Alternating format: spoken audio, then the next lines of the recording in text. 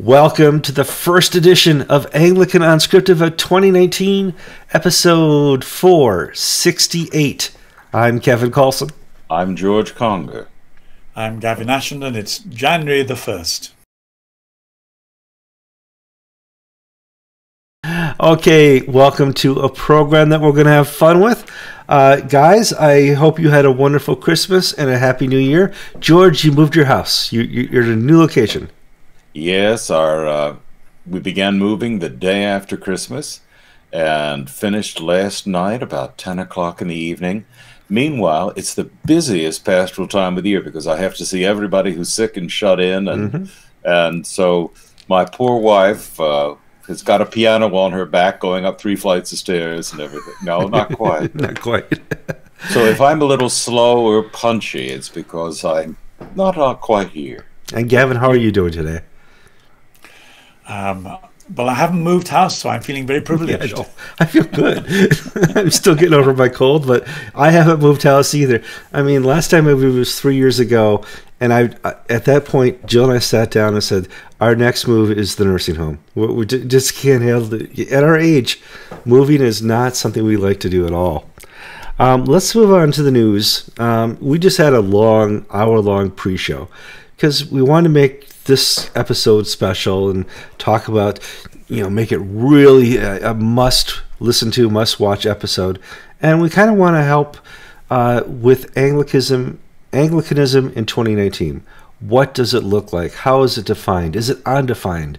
Is it a tale of two churches, two Anglicanisms?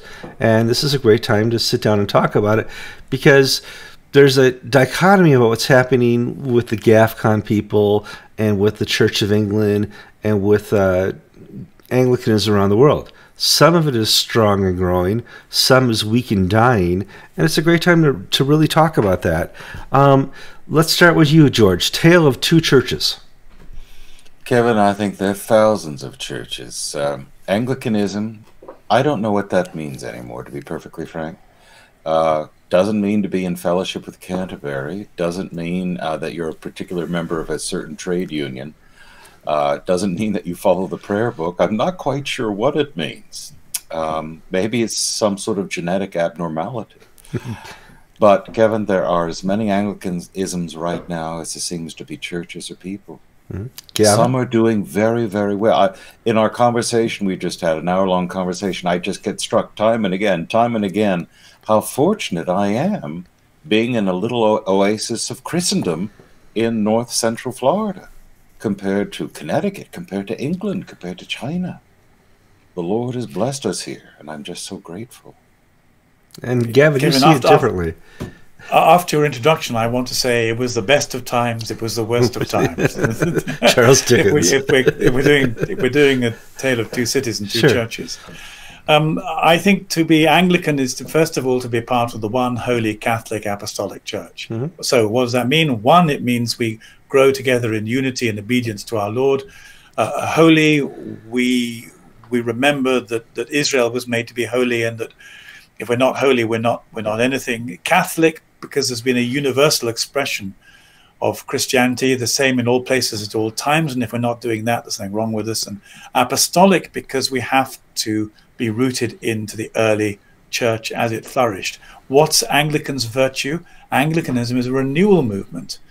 And when the Catholic Church needed renewal in the 16th century, Anglicanism said, we're going to do this by staying as close as possible, but asking the Holy Spirit to help us clean the church up so that we're as close to the New Testament as we can be in terms of spirit. My very powerful sense is there's a new Reformation, or there's a need for a new Reformation. And therefore to be Anglican is to be open to the Holy Spirit and to be faithful to reforming the church. What's the Reformation about? Well, interestingly enough, again, it seems to me to be about where the church submits to the spirit of the age, the Holy Spirit calls it back to its roots to be faithful. The spirit of the age today appears to be a globalizing, progressive, secular identity politics movement, which takes great offense at the Christian revelation. To be faithfully Anglican is to stand against that movement and to keep the church pure in the best sense, in the sense not of being better, but of being faithful. So that's the task. But Anglicanism itself is splitting into two. Just as Israel did in the period of the New Testament, there are those who I would call quislings, who want an accommodation with the powers that be in order that they're left alone and not be disturbed. And there are others who want a more energetic way of being faithful, because they think if you accommodate, then you disappear. Okay, well, let me interrupt here, because you defined pure Anglicanism, the Reformation of Anglicanism, yet I can post a picture in our last episode of two men getting married under a female bishop in the Diocese of Niagara, and Canada will call that Anglican. Church of England isn't going to dispute that that's England. I don't see Justin Welby saying that's not Anglican. This is the period of time where Anglicanism is having trouble with its definition. Well, go on, Josh. As an aside, the Church of England would have no problem with this. We all remember the Dean of Montreal, Anglican Church of Canada, married gay man, not just partnered, but married, moved to the UK with his partner, and now is serving and licensed in the Diocese of Chelmsford. You have married gay clergy in the Church of England opening above board and with a full and certain knowledge of their bishops. Well, and that's why yesterday I was so pleased when Kevin put the picture up, because one of the things that picture does for us is to say, this is a picture of the church. If you do nothing else, this is what you're going to get. You're going to get women bishops marrying homosexual male clergy to each other, where usually one of them, if the pattern is kept, isn't even a believer. So that's where we're going. And the question is that Christianity? And is that what, is that being obedient to the God we're called to serve? And my answer is no, it isn't. I want to jump on what Gavin said, because I agree with him in all of the essentials that he said, but my experience has been that that's just not true. In other words, all of the things of the one holy Catholic and Apostolic Church, yes, I view my parish as Christendom, if you will, where if you speak English and you're a Protestant, you come here. And again, also, I have my experience. I can remember in 1998 having very long conversations with a lovely man named Gene Robinson, who I met at the General Convention. He later became Bishop in 2003 of New Hampshire. And we were polite, amicable, but we disagree completely. And one of the things Gene Robinson would say in our conversations is, my God. Well, my God would think this, and my God would do that. And I came away very clearly that though we're a member of the same trade union, we both, worship the Mammon from 815s in New York City, we don't have a common God. We don't have we don't have a holy, we don't have a Catholic, we don't have an apostolic church. We think we do, but my experience has been that it's never been true in my lifetime. So not only is Anglicanism undefined, God is undefined. Well, there's Gene's God and there's my God. Wait. But Gavin, I think, and then where I would take issue with you says you would talk about the two churches. Well, and you gave the example of the woman bishop and the now married suffragan bishop of Toronto and the good people. Where I'm discouraged and where I look at GAFCON and where I fall down is that it then further divides. We have groups that oppose GAFCON on the women's issue. And then we have these people say we have to have 7 ecumenical councils, not 5. At what point do we stop these splits and just... Well, I suppose the answer is... Do you either agree everybody's okay, or unless you think as uniquely as I do, you're not okay? George, I think what you've done is you've presented one holy Catholic and Apostolic as if you either score 100%, in which case you've succeeded, or you haven't and they don't exist. I think we've of course succeeded here, so I think you're being exactly right. But I mean, I think if you are a faithful Christian, that's the mindset in which you operate. So each one of these, if you like, are aspirations that we're called to do better with. We're called to better unity, more Catholicity, more apostolicity. And so the fact that we don't score 10 out of 10 doesn't mean we give up and say, this is a complete mess, it's never existed. It's a calling of the Holy Spirit to get closer to the source, to do as better as we can. The problem is, I think, that if you go too far away from them, you put yourself under the magnetic pull of a different force, a different spirit. And that's exactly what I think happens to the church. The reason why in my dualistic world there are two churches is because one has been pulled so far away from the values of the one Holy Catholic Apostolic Church that it has entered the sphere of another agency, another dominating worldview. And that's what I think has happened to Anglicanism. Interestingly enough, it's happening to the Roman Catholics. It's not enough to be a Roman Catholic. This is a period of two popes, Pope Francis and Pope Benedict. They stand for a similar kind of bifurcation of the one we're talking about. There are many Catholics who are anxious that Pope Francis is buying into the progressive value system we've talked about, and that Benedict doesn't. They're worried about the Catholic Church splitting along the grounds of the same dynamic we've been talking about. What is the answer? To give up and say we always split, we can't help it, or to get as close to New Testament apostolicity as we possibly can? I think the latter. So who is the enemy, Gavin? Is it well-meaning but ineffectual bishops, or is it Satan who is destroying the church? Well, I would say they go hand in hand. I think theologically, of course, it's Satan. Interestingly enough, I was reading... Practically, it's not just theologically, it's practically, but I interrupt your point, I'm sorry. I was reading about C.S. Lewis in the last couple of days. I've always felt slightly guilty about being dualistic because, you know, it's one of the favorite insults that Anglicans throw at each other. You can be anything you like, but if you're dualistic, you're beyond the pale. And Lewis was... Kevin, have you ever been called dualistic? It's never been thrown at me. Gavin, you're in a much more rarefied atmosphere. But go on. And so C.S. Lewis said you can come as close as dualism as you like in ethics. In other words, there are two different ways, but you can't be dualistic. I think it was either ontologically or metaphysically. So in other words, there is only one God. Satan is not an alternative God, but there are absolutely two ways of doing things. One is the world and one is the kingdom. And so I think, what are we fighting against? There are times when John's gospel creates the best climate. And what I find difficult, for example, about the Archbishop of Canterbury's sermon, the New Year sermon that he gave, is that it fits in very beautifully theologically with a kind of one world order and is utterly foreign to the concerns that John has in his gospel. So, for example, he if I may read from it, he says, he talks about the lovely experiment they're having in Lambeth Palace with lots of different people making up a community. And it is a lovely experiment. And I've heard many people talk well of it. But he says that there's a parallel in this community to our country. We are wonderfully more diverse than we used to be. Wait a moment.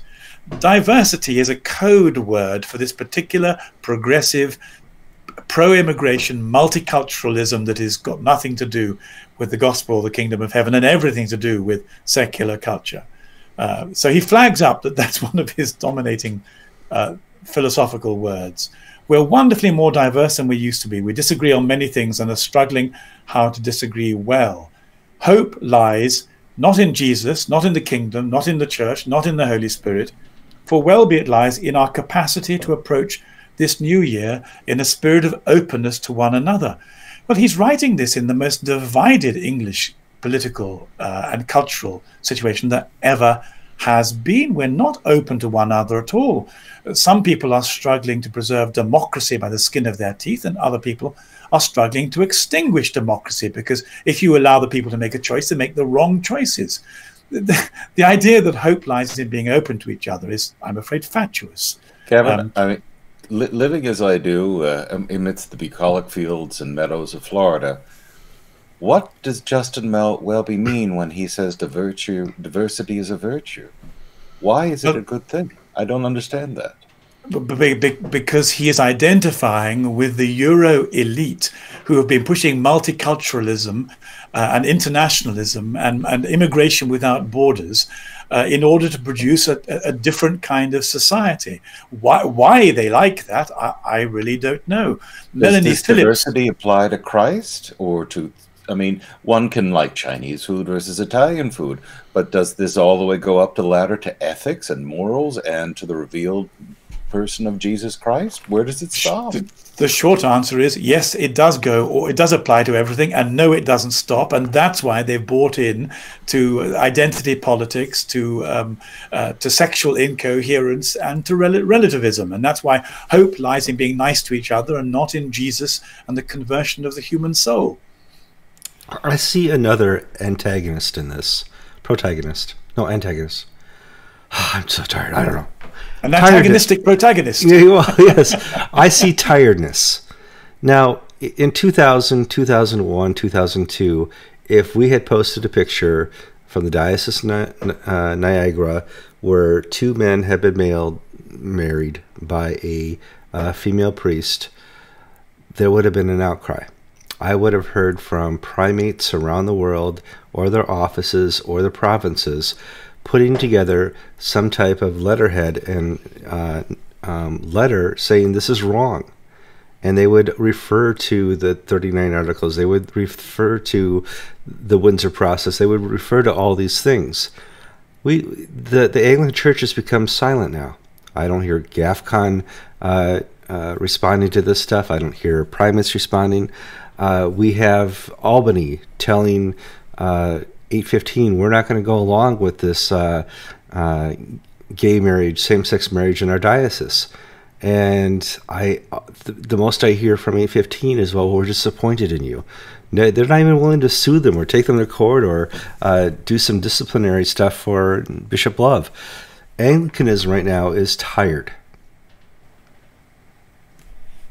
Kevin, you're completely right, and that one on a human level, because what you and I and Gavin have talked to these leaders of the international church, the GAFCON leaders and the Global South people, and so many promises have been made by Rowan Williams, but especially Justin Welby, that were not kept.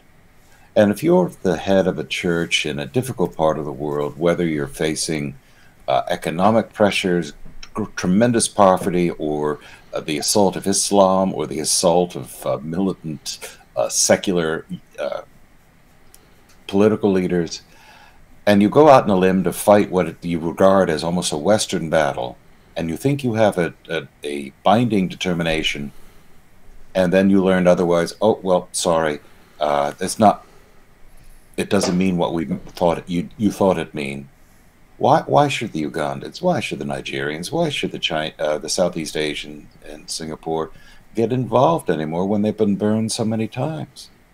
Well, the reason is because we're an apostolic church. Kevin and I did a session a few days ago where the record button didn't work. And during that, I said to Kevin, and it wasn't heard, but I'd like to say it again because sure. I think it applies. I said that one of the reasons that I had moved from being a friend of the new identity politics, a friend of the new sexual ethics, and essentially someone who was as attractive to a Jungian account of the world as a New Testament one, was because I had had two very vivid experiences.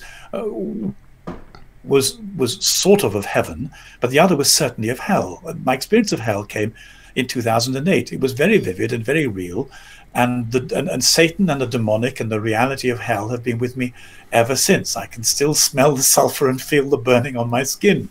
Now the trouble is, once you take heaven and hell seriously, you're no longer doing religion. You're doing a passionate quest to get into the arms of the Father and to shake off the appalling suction of evil into the nether regions. Now, once that's the case, that's where your energy comes from. It's about saving souls. That's Christianity. You can do a kind of spirituality, a sort of religious gloss, you know, where you mention Jesus and some of the nice things of the New Testament every so often to allow you to feel you're leading a spiritual life. But one of the ways in which the new progressive culture identifies its roots is its fury with Christian values, with Christian ethics, with Christian names. And that's how we know that we really are in a struggle between good and evil. I can well understand that some people aren't engaged much in it, and you know, they're busy doing church and would like to say their prayers quite quietly. But Christianity has been driven by those who had a sense that human beings are caught between heaven and hell, and we have to work very hard in our journey to move from one towards the other. But Gavin, I appreciate what you're saying, and no one has ever called me a dualist. People have called me a pietist. That's nearly as rude. Pious platitudes. Go on. and perhaps my mindset is that demography is destiny. I mean, let me just take a little hard demographic facts. There are 5 Episcopal churches in my county, and about 10 years ago, roughly they were all the same size, give or take 20-odd people here or there. Today, my parish is greater than the other 4 combined, and they're declining, we're expanding, they're not reproducing, we're reproducing, and if the trends continue in 10 more years, we'll just be doing great and they'll have to fold.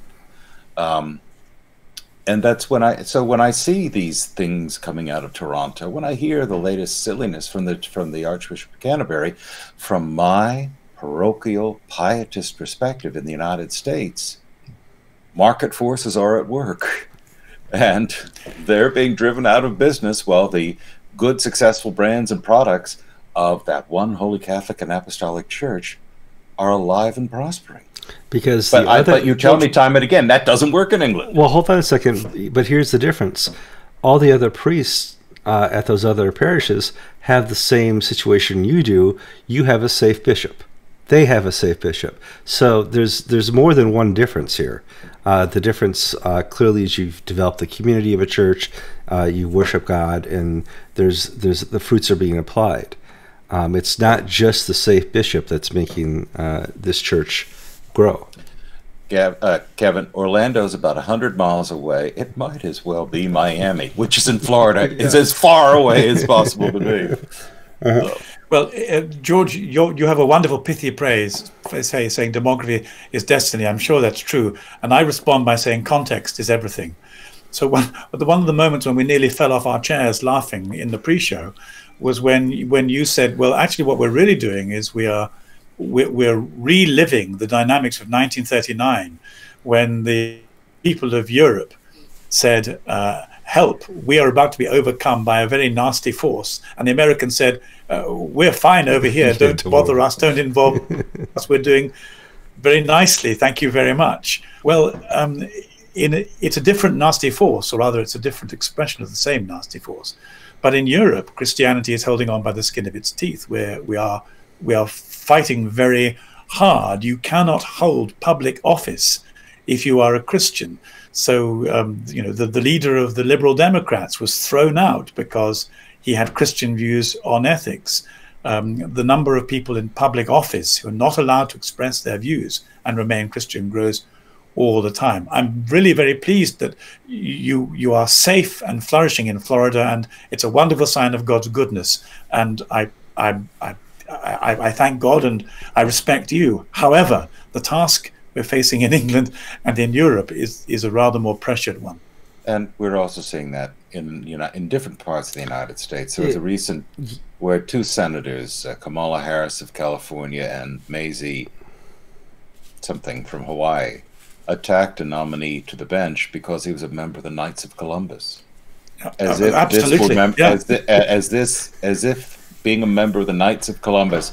Now, the Columbus Hall is just across the street from us, so if they're doing satanic rituals, I'd like to know about it. Now, this is a weather vane. They came for the Catholics and I did nothing. They'll come for you at some later stage. This is exactly so. The faithful Catholics in public office in America are now being picked upon, particularly because of their views on abortion. That's where they break surface and can be seen. Well, and may I just there was a nominee for a federal magistrate, which is still a federal judge, but it's the entry level, who was an ACNA. He's a member, I think, the Falls Church. And Sheldon Whitehorse, the Democratic senator from Rhode Island, attacked this man for being a member of the ACNA. Therefore, you must be a homophobe and a bigot and anti-choice.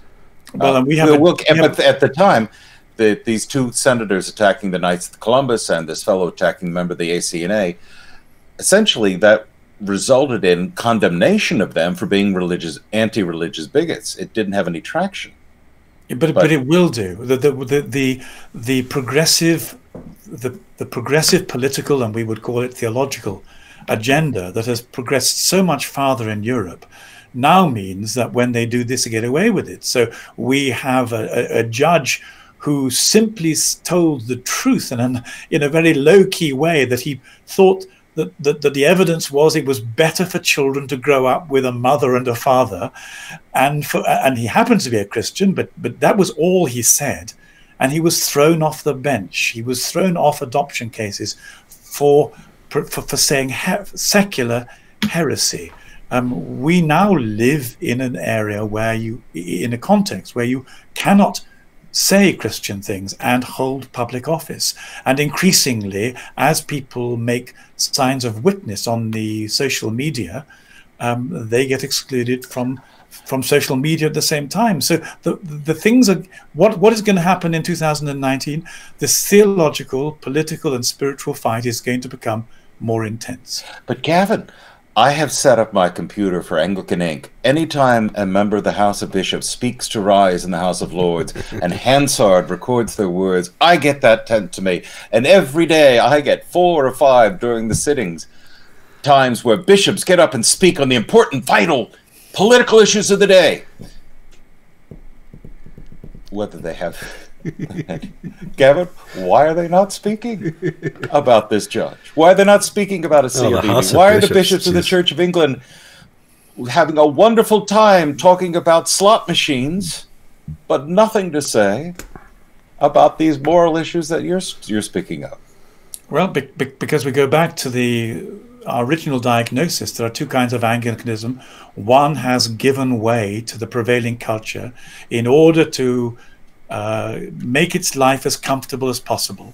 I understand why they've done that. I just think they're profoundly wrong, and they're being disobedient to our Lord Jesus Christ. And the other form of Anglicanism and faithful Christianity in the country won't do that.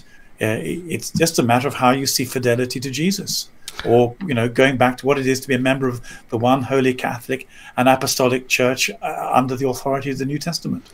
Gavin, it's so frightening, okay, for what you're saying, because you're absolutely right about American complacency.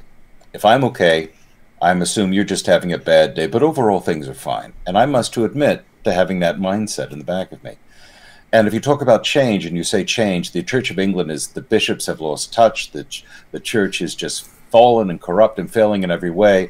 Get out. People imagine having to go to some church with a man wearing a plaid shirt and one of these little beards like this and say, I can't be in an AMIE. I mean, I need my church back. Where do I go to get my church back? And the Roman Catholics are just as bad. I mean, what does a faithful English man or woman do in this situation?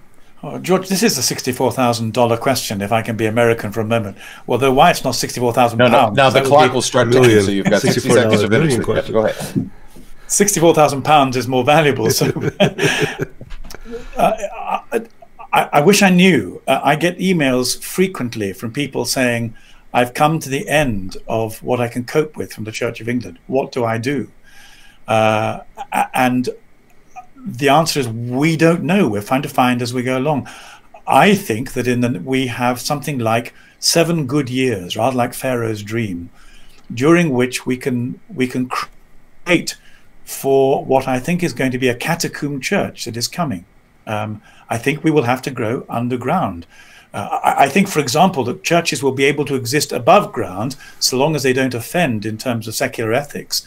And just like the early church teaching about the Eucharist, it will say catechumens out. Only if you really understand the mystery of faith can you continue. I think we're preparing for a church that will go half underground. The mantra, Kevin will back me up on this. The mantra in the early 15 years ago from the Episcopal Church was pray, stay, and pay. And it will all be fine. And the words of the ACNA and people were, we'll pray all right, but we're not staying and we're not paying. If you're a parishioner in the Church of England, we call, of course, upon you to pray, but do you stay? Do you pay? I mean, come on, we need some pithy sound bites from you, Gavin, to solve these people's problems. Well, it's apart from moving from Florida, which is what I'm proposing, there's not much we can offer people, is there? Well, we've run up against 34 minutes. Okay. So move to Florida. I think that's... Move to Florida is not the answer. But, you know, we did bring up a great point here. Audience participation, what can you do? You don't just have to sit and watch programs to be a participant in this. We are part of a kingdom, and praying is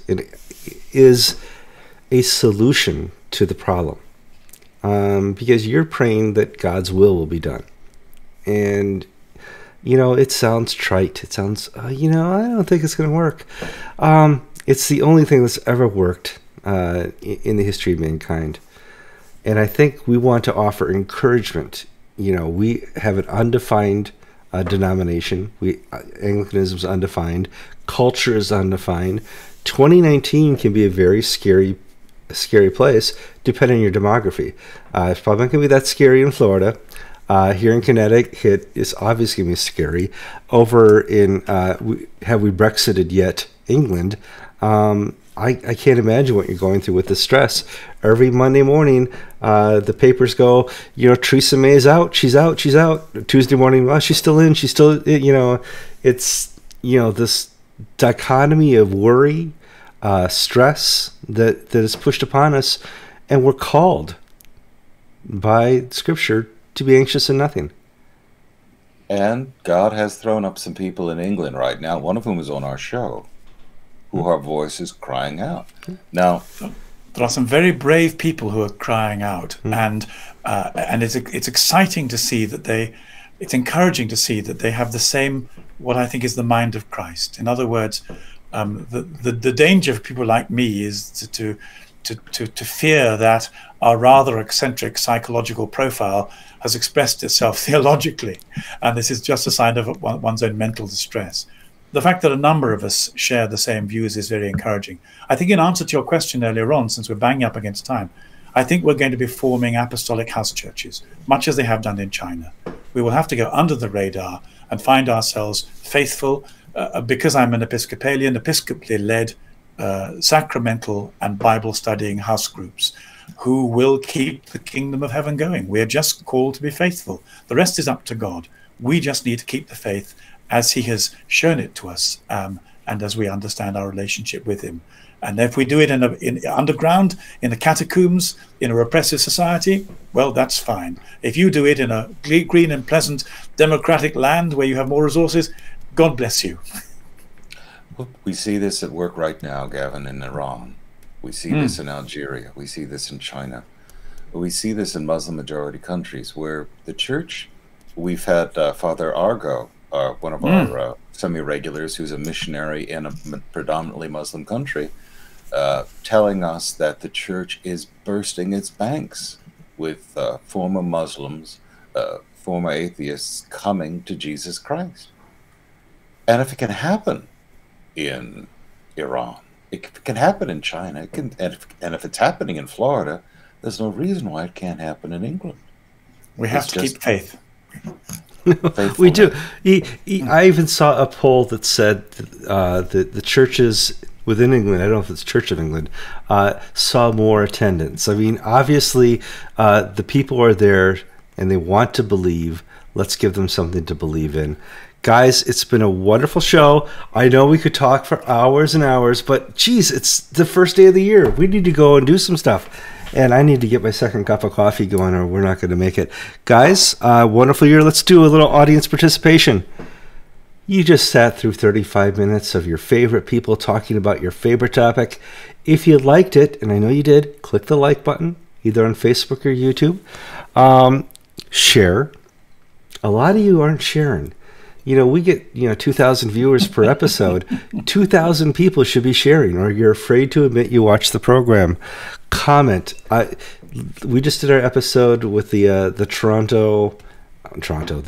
Niagara Falls gay wedding. Lots of comments. We like that. There should be lots of comments here. If you want to comment on how you define Anglicanism or the problems you see within Anglicanism, this is a great time to do it. We will answer comments. Subscribe and if you would like information about real estate and beautiful Florida. That's right. Well, you moved to a golf course. George didn't tell you this, but when he moved to a golf course. So he's sitting pretty fine on some nice real estate. To a golf course. And one of the things I discovered this morning, our first overnight in the new home, is they cut the grass at 5 a.m. Oh. The giant tractors come out with the headlights on because the courses are packed from dawn to dusk, and so they do it in the middle of the night. All the golfers are smiling when they hear that sound. How about George?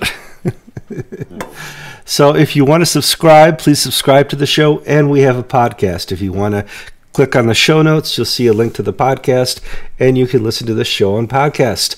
I'm Kevin Carlson. I'm George Conger. I'm Gavin Ashenden. You've been listening to episode 468 of Anglican Unscripted on the 1st of January 2018. 19.